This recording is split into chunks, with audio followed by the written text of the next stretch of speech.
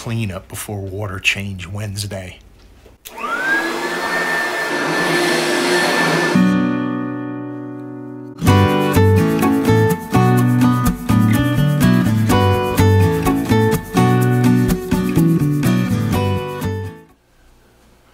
What, no applause this week, guys? All right, water change Wednesday today again, guys. Welcome back. New viewers, water change Wednesday is a question and answer format. You ask me a question out in the comments section below the video, I'll answer it there, and then I try to answer it here. My best friend, look at him, he's right there.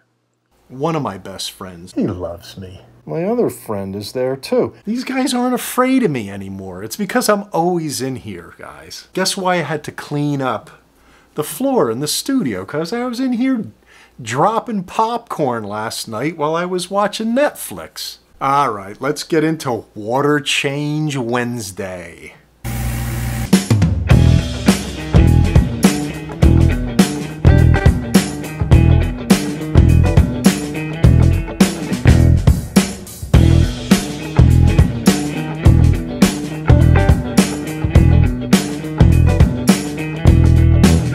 So, when Sylvia's away, this is my hangout. I hibernate in here. I don't go anywhere, just the kitchen and here. Lots of questions today, guys. You know, there's going to come a time, I don't want to say it because it might jinx it, but there may come a time when I don't know how I'm going to respond to everybody. Let me just review a little bit, guys, about what we did last week. Last week, the point I was trying to make is that sometimes testing before your water change just lets you know where you're at. I don't know if I put that across well enough. The reason why I said that is just so, you know, you don't always have to make a water change, or you can go a little less than you normally would. It's not like you're just blindly changing 20% every week. If you're a beginner, it's probably the way you should go, you know, 20% weekly on a nano of 20 gallons or less,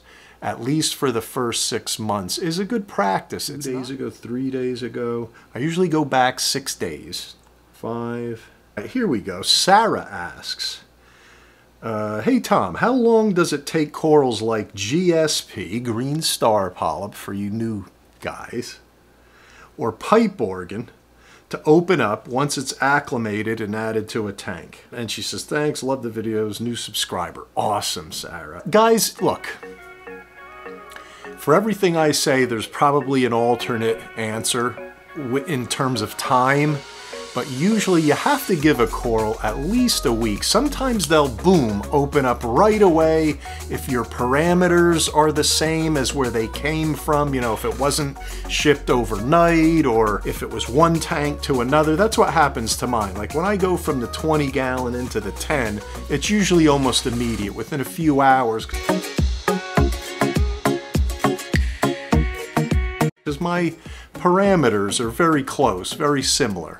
So I would give things at least a week before you start getting concerned. And green star polyp, you can give more than that. Sometimes they'll close up and they won't open for weeks at a time, or they'll start to open and then they close again. So that's what I would tell you, Sarah. I'm still on 5 days ago.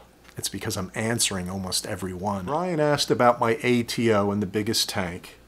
And I used the, here I go again. Things don't click in my brain right away. Hold on, it'll come. I used the Smart ATO, 69, 70 bucks around there. It's got the sensor. That's the one I use, Brian. Thanks for watching the intro of the couple weeks ago where the rocket thing. Thanks a lot. Taziki. No, that's not how you say it. T-A-Z-C-C-I. How do I say that? Tazi says, do you clean your refugium? That's a good question. And he says, I have a 20-gallon water box. One thing that's stopping him from making a refugium in the middle chamber is all the unwanted stuff that grows in it. And I know it can be good for the tank, and I need to lower nitrates, but All right, well, you know, I'm just gonna call you Taz. That's it. Yeah, well, I did a whole video on that. You know, don't be afraid to let the refugium go and grow, and just pull out a little bit of the Chaeto once a month.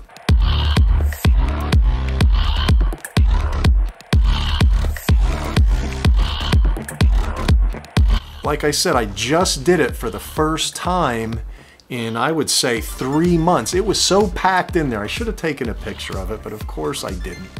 It was so packed in there that when I pulled it out, it came out in a square block of Chaeto. It was all the way down to the bottom. Here's a good one. Daryl asks, he's just new to reefing, and he's asking me about particular size tanks. And he's probably read stuff about, you know, larger tanks are more forgiving, and you know, that's partially true.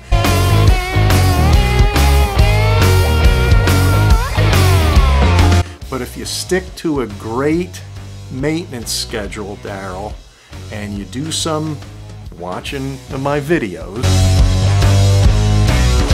you'll learn that a smaller tank won't really have an effect on your success. So he was asking, should he do 40 gallon or 60 gallon? And I told him a good starting size, if you want to do a real nano to kind of keep your workload down and maintenance less, start out with a 20 gallon. And my 20 gallon is forgiving enough. You know, you can skip or miss a water change every once in a while. Even you can miss 2. I mean, I had missed 2 on this and had no problem. So I would say 20 gallons. It's cheaper to start up, cheaper on salt, cheaper to add coral in because you don't need that much. So try that out, Daryl. Lee says, Tom, chill. I'm figuring this is the way he said it. Tom, chill. The channel is cool. The content is great. Keep the train chugging. Are nudibranches the best natural way of eliminating Aiptasia? Lee, I have to say, my go-to is the peppermint shrimp.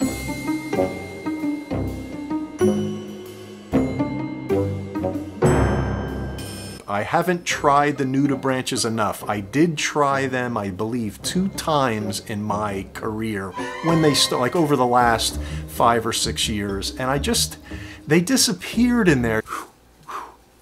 On fire, man. And I didn't see any of the Aiptasia disappear. My peppermint shrimp, they always work for me. I had a few in here. Remember, it was a couple videos ago. They're gone. This has been 2 weeks maybe now I've had him in here. I have one in the 6. There was a big one I think I showed you. That one's gone. And the ones up in the PICO, I had a couple little ones after we did the, you know, Aiptasia X. After I did that, they grew back a little, and now I only see one little nub of one that is probably going to be gone. Maybe the peppermint shrimp's picking at it a little bit at a time, but they are the go-to for me. I do notice though, however, which is common, but it hasn't been in mine until the 3.5 gallon, he's starting to come up and try to pull food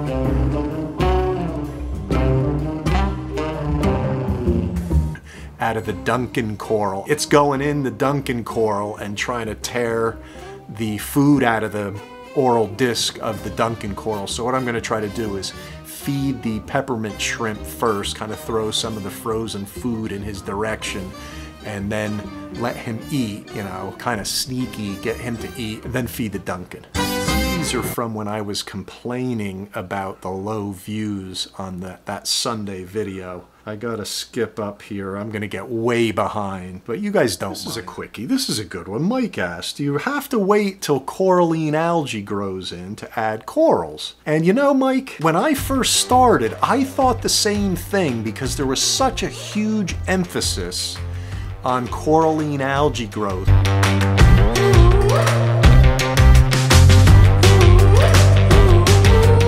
Because it does help your tank in regards to keeping unwanted algae away. It's difficult for hair and particular algae to grow over coralline algae. It's a great thing to have, but you might be waiting way too long for some to grow in before you put corals in. If you can get really lucky, try to find some already seeded, cultured live rock that has a lot on it already. And then it'll spread and you'll be okay, but you do not have to wait till coralline grows in to put your corals in. And another thing, coralline algae growth shows you have a good level of calcium in your water because coralline predominantly grows from a higher level of calcium in your water.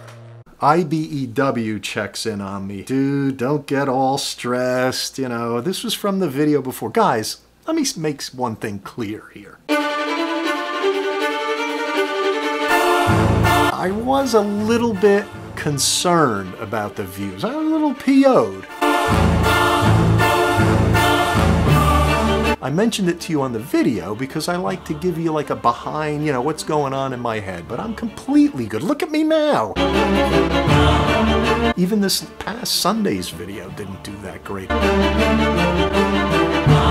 But I'm not stressed about it. All right, Jay asked, how long did I let my 10-gallon cycle before the first water change? The live rock in there has already been cultured. It came from my vendor, Fish Guy Mike, so I didn't really have to cycle it.